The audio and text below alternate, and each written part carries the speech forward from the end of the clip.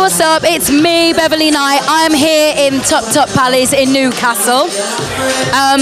It's been like the inaugural night. We've had an opening night tonight. Me and two of my background singers have performed. It was wicked. The crowd were wonderful. You know, it went off. It was so nice.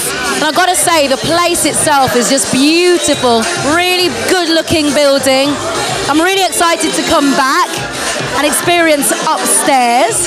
I'm dying to go up there, see what's up there. And you'll see me here again with no shadow of a doubt, because I think this place is great. I think Newcastle's great.